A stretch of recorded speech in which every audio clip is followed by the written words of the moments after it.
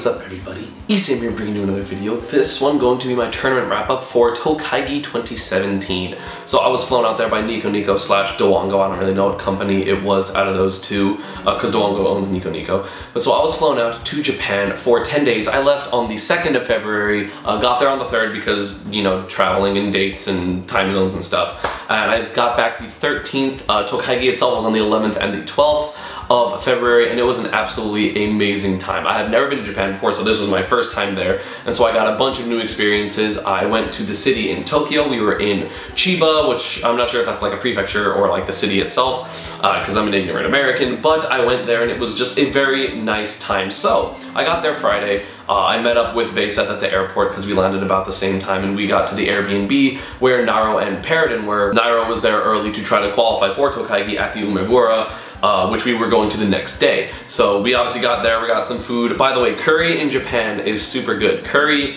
and yakiniku and yakitori and beef bowl. Beef bowl is so good. Anyway, so the next day I go to the Umebura, which I couldn't enter because I had already, you know, been qualified for Tokaigi, and this was just for those people, so top 3 made it in. But I did get to play a lot of friendlies with a lot of my fans because apparently I'm extremely popular in Japan, which is one of the reasons I was invited out. I was able to just play on a friendly setup after pools were done. I had like literally back-to-back friendlies until top like 5 or top 6 in the tournament, and it was just the whole time was just friendlies.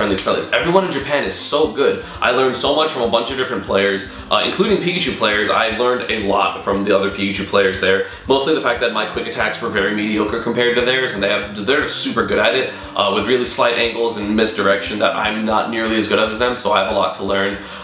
You know, I played just a bunch of people in general. It was nice meeting all the fans. There were some people that were so nervous to meet me. They were like shaking when I was taking pictures with them.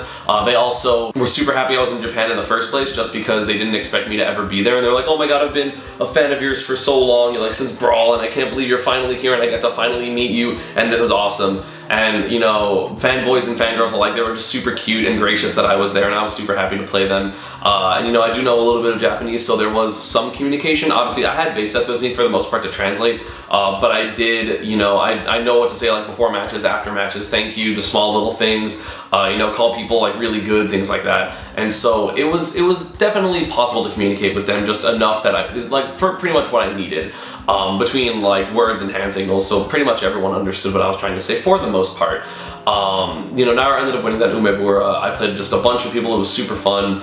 I got food with a bunch of people after that. It was just, everything about this trip was just so good. So we went to Shinjuku a lot, which is like the downtown area of near where we were, which was incredibly nice. There were so many arcades there, and oh my god, the arcades were so much fun. There were so many rhythm games and just fun games, and a million UFO catchers, which was essentially like a crane game. Oh my god, there was so much of everything, and it was so enjoyable to just be there. And like, I would spend so much money in arcades if I lived there. Like, I understand why, you know, you see the videos online of like the broken Japanese people I like the rhythm games, because I would just go there and spend hours there a week just getting better at the games that I like, and so I completely understand why people are so good at them. But man, I saw some ridiculous stuff. If you follow me on Snapchat, you would know that. By the way, if you don't follow me on Snapchat, follow me on Snapchat. Also, other social media that I'll put on the screen right now. So it was just like, it was just very enjoyable just to be in that culture, see everything, you know, take pictures, just enjoy myself, because I was in a pretty low stress environment for the most part, because again, wasn't playing in Umebura. I honestly, like, I wanted to do well at Tokaigi, but at the same time, it's an invitational that was more so for fun for me than just like super tryhard, because it's not like I won a trophy, right?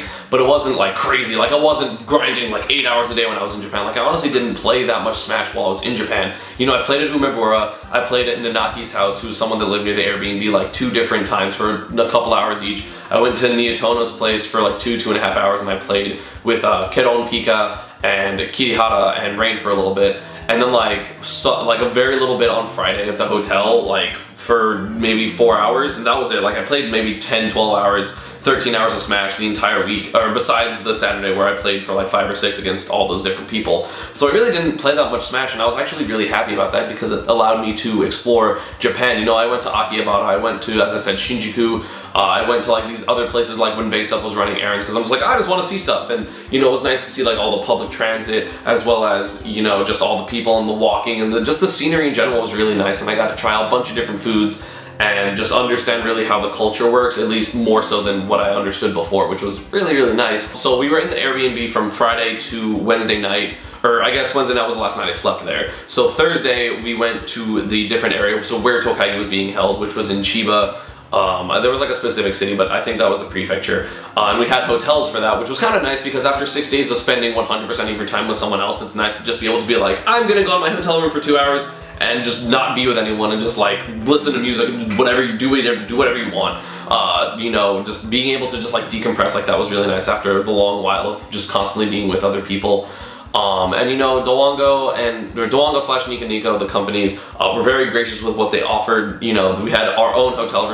hours each. Obviously the flight was a thing, and it was just like, everything about it was just so professional and super high quality, and I was really happy about that. I met Mr. Wada. He works for DUUUUUUUUDE. I think he was one of the people responsible for, you know, Tokaigi as a whole, but like kind of like our division of it. So like he was making sure we were okay, making sure we were happy, things like that. And it was just really nice to just have someone that's like that high up in a company really care. And he was a super nice guy and super friendly, you know, always bowing, always, you know, showing respect, and everyone, you know, we showed respect back. And he just showed us around that little area and was just super, it was just a super gracious host, and I was very, very happy for that. At Tokaigi itself, I got 9th. I beat Kamame 2-0 in the first round, and then I lost to Kirihara and then Ken. So Kamame, you know, Mega Man Pikachu is in Pikachu's favor. Everyone would pretty much agree.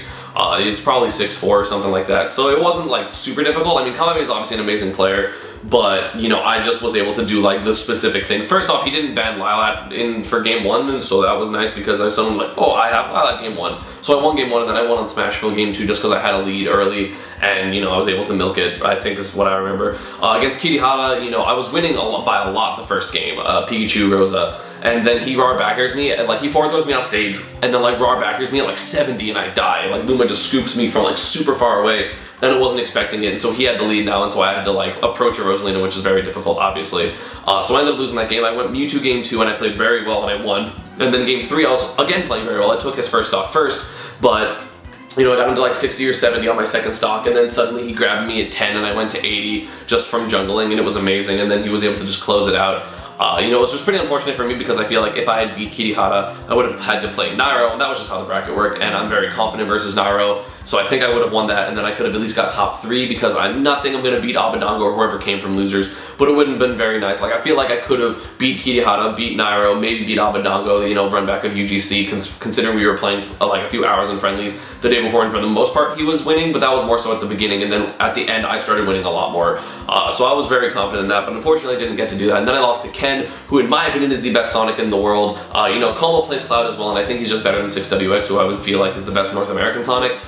So just in general, just Ken is super smart, and he's really good at the matchups that I play because he plays with Kedon a lot, the Pikachu. That's very, very good. And he also plays with Abadango enough, so he understands both of the matchups that I play. And, you know, while I understand the Sonic matchup from like a theoretical standpoint, like I don't have that much experience because like I play True Blue, and you know, the level difference between True Blue and Ken is like very, very high. And while I played 6WX, you know, they play completely differently. And, you know, Ken was just able to just break down everything that I wanted to do and just punish me for it. It was amazing.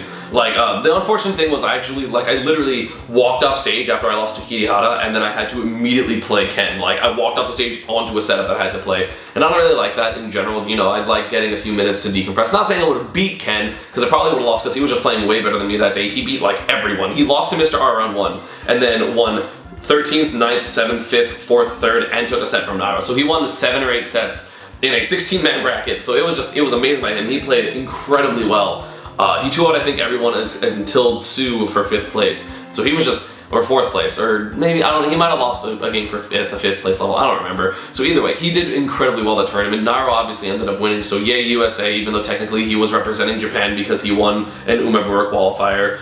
You know, all the invited players, so me, Ally, and Mr. R got 9th, and Dabuz got 7th. So it was just funny that like, it's like, yay, we got invited and we all got bodied. Just because that's kind of how the world works, you know. The Japanese players are just so strong in general, and they play very different than the US players. They're very much more calculated, and they work really, really well with the space behind them.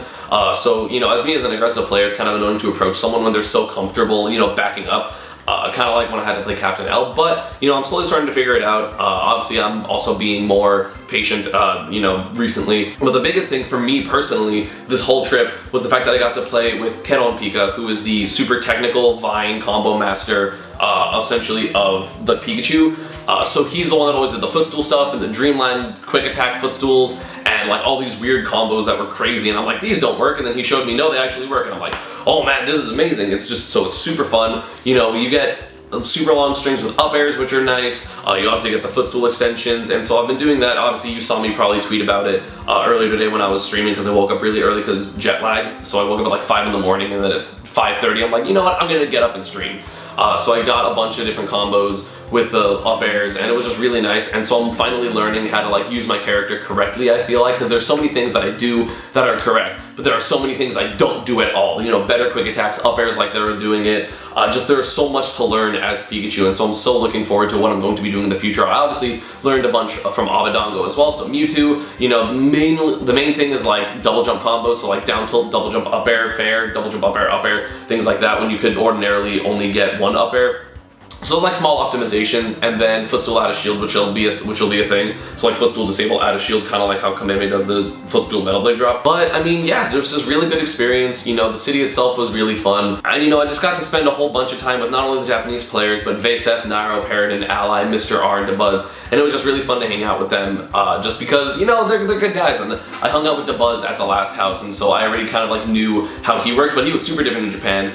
You know, I got, you know, time with Ramen and Ally as well, and then, you know, we're all just like a bunch of like, we were just messing with each other the whole time, and it was just really fun, and it was a very, very pleasant experience. And yeah, that's going to be about it for this one. I hope you all enjoyed. As always, social media, Panda and partner stuff is down below. Look out later this week for, I think I'm going to do like essentially what every character can do out of the footstool metal blade. So like if you have Mega Man's metal blade, so I'll make a video about that. And yeah, I'll see you all next time. Oh, bye-bye.